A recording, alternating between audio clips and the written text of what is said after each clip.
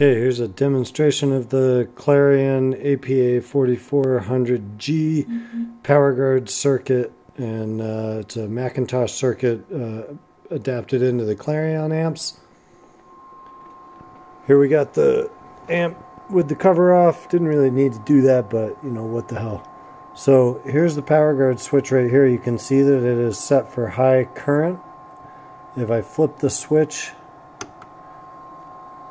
for a high definition, the light turns green.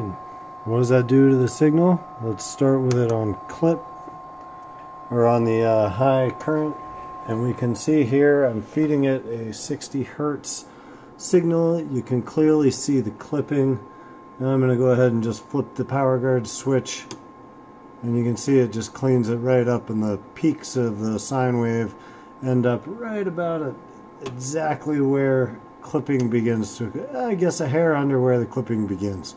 So there you go. Macintosh powerguard circuit on a Clarion amp. Oh, 60 hertz sine wave, 13.8 volts. There you go, guys.